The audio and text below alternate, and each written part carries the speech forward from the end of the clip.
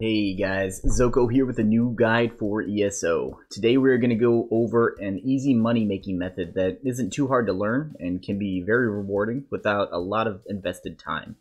Before we get started, if you enjoy ESO content, whether it's guides, PvP videos, and also other RPGs and MMOs, hit that subscribe button below. Also, a like and comment will go a long way as well in supporting me. We are going to go over some champion point allocations that can help you in farming.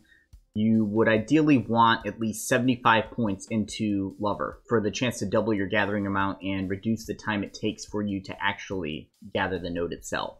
These are very helpful, increasing the amount of resources farmed and therefore your money you're making an hour. You also have enough champion points. Beyond that, you could also drop 75 into the Shadow Tree to get Treasure Hunter. For when you're running around, it's also nice in case you run across any chests. Obviously, none of this is required. Maybe you're only running around while waiting for a dungeon queue or something. It's all good. I'm just saying this helps. Additionally, having the passives unlocked that allows high-quality tempers to be obtained when refining raw materials is a must-have for this type of farming, and really increases, again, your gold per hour because of all the raw materials you have to refine by the end of it. So use the add-on Harvest Map. It's a very useful add-on that puts down a pin marking a spawn point of a particular type of node that you have gathered. I also changed one of the settings that only shows the marker if the node is currently up. Meaning if someone has recently harvested it and it has yet to respawn, the marker will not appear. It still shows up on the map, but the pin that is active in the world will not be visible. Whether that is ore, alchemy regions, raw cloth, whatever you need for crafting, really, this add-on works for all of it. If you don't have it and are interested in it, you can pick it up at ESOUI.com. If you play on console or just can't use this add-on for whatever reason, nothing to really worry about. You just might be a little less efficient. So our farming location we are using today is in Craglorn. The reason we are focusing on Craglorn for farming is because of the potent Nern Crux that drops from the nodes here. That drop alone gets us about 30k, depending on your server, obviously. You can usually get about one of these per hour, I have found.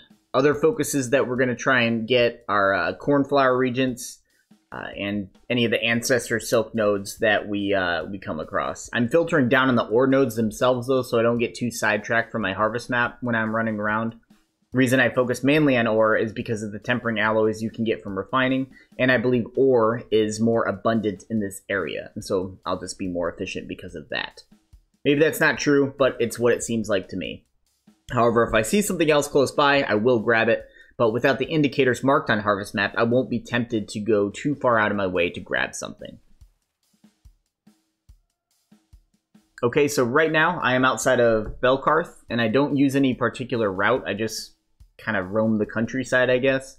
I also cleared out my inventory from the blacksmithing and alchemy sections to help with visualizing what I was able to obtain. If I were to do this normally, I wouldn't bother doing this, obviously, but I thought it might help. I didn't have enough bank and bag space to get rid of all of my clothing materials, but I kind of just grabbed silk as I am near it. And I'm kind of keeping a mental quantity of what I am able to gather. I don't hunt it down like I do the ore. Also, it's worth mentioning, I have Ring of the Wild Hunt equipped, which really helps with my speed. So that will have an impact on how much I am able to bring in. I am going to run around here for an hour and just see what I can pull in. Some hours are better than others, I'm sure you know. Hopefully this one's a good one. I'll show you what I got when I'm done. Okay, so I had a decent run. I had one potent Nern Crux, which has been, again, going for around 30k recently, give or take. 4 fortified Nern Crux, which is about 2,500, over 200 rubedite ore, for 100 ancestor silk, 10 cornflowers, and various other regions. So let's refine these raw materials and see what we can get from them. Alright, so I had a bit of a brain fart. I messed up and didn't get a recording of me refining the silk, but take my word for it, please, when I said I was able to get 1 drew wax out of it, out of the 100. But I'm going to hit the rubedite here in a second. And that seems about right. Over 200 ore refined, and I wasn't able to get 1 tempering alloy. So, breaking down what I earned today, we got 1 potent Nern Crux, 4 fortified Nern Crux, 1 drew wax, 10 cornflowers. I get my pricing for these at Tamriel Trade Center, which is a pretty reliable website and a good way to figure out where to price yourself competitively. And using it for this, I get an approximate total of about 51k. Please also bear in mind, this doesn't count many of the other materials gathered. These are just the ones I can sell consistently and easily. If I were to able to sell everything, the total would be considerably higher. I hope you guys found this video helpful. I think this is a very easy farming method to learn, and it's a good location for pretty much everybody. Be sure to check me out on Twitch and drop me a follow so you can catch me when I'm live streaming. Thanks for watching. Until next time.